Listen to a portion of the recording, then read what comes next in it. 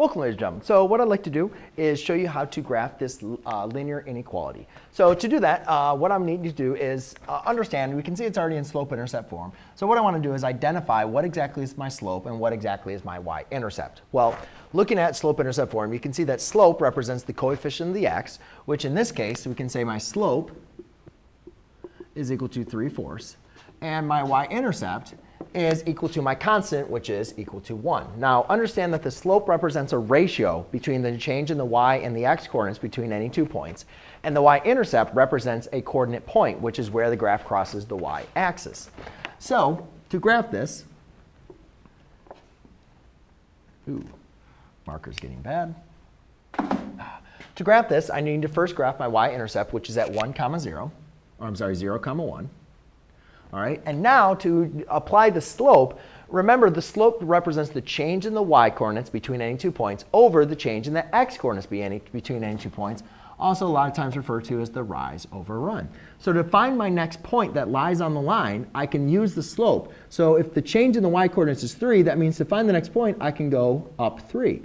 And then to change in the x coordinates positive 4, I can go over 4 units. So I go up 3 over 4. And now I have found my next point. Now, before I go ahead and graph my line, also understand that -3 over -4 is equivalent to 3 over 4. So I could have gone down 3, left 4. Just FYI.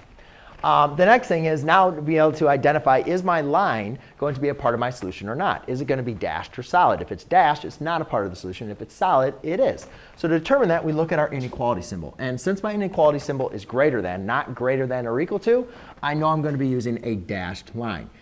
If it was less than or equal to or greater than or equal to, you're going to have solid.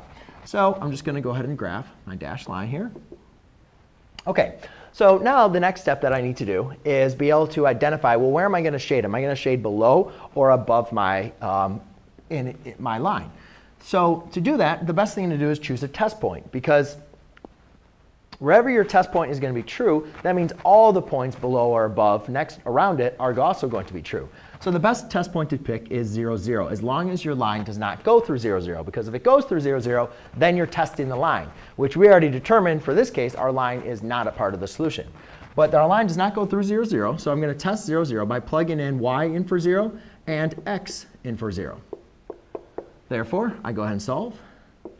0 is greater than 1, which is not true. So since this point is false, that means any point below here is also going to be false, and all the points above it are going to be true. So there you go, ladies and gentlemen. That is how you graph a linear inequality. Thanks.